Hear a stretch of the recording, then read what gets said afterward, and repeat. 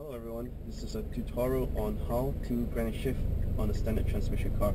So first of all, you need a manual transmission such as this.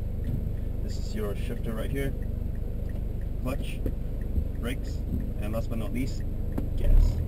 Alright, so now the thing about granny shifting is you want to take things really slow. So the times you're aiming to get is approximately 2 seconds per shift.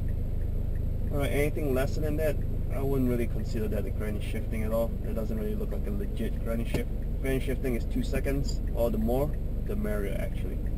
Alright, so now we're going to set up the traffic right here. In gear. Now I'll explain it in steps on how I granny shift the very first time.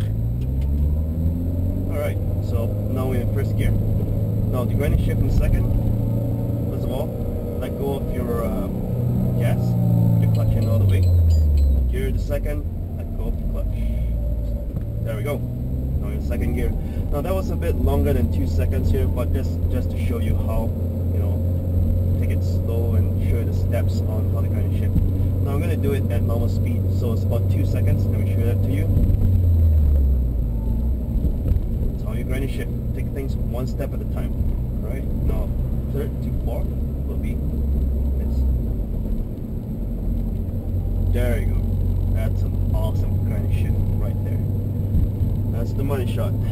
Alright, so I hope you guys enjoyed the video, and any questions, give me a shout.